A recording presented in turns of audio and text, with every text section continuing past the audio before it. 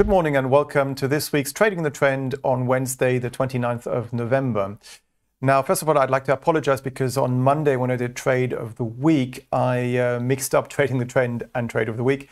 And basically, for those of you who are still short soybeans, that trade is still ongoing. We didn't get stopped out. Maybe what we can do is just lower our stop loss from 1,437 to the current November high at 1,402. So that's with regards to last week's trades. But with regards to Trading the Trend, last week we went long the S&P 500. And as we can see on the daily chart here, we continue to rise in very low volatility after the Thanksgiving weekend. Maybe just cash this one in because we are overbought here, as you can see on the relative strength index. And we could perhaps with the PCE inflation data coming out of the US on Thursday see a reversal potentially. So I would just cash in our longs from around 4,500, which we initiated in the middle of November, and do so around current levels.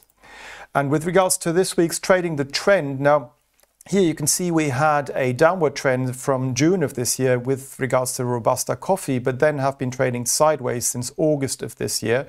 And it looks to me as if every time we go up around the 2,550 area, we fail, we come down again.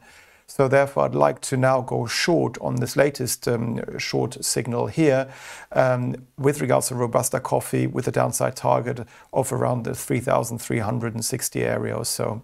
So for this week's Trading the Trend, what I would like to do is to go short Robusta Coffee on a technical basis and to do so around current levels with a stop loss above the October high at 2,569 and a downside target around the 2,360 area.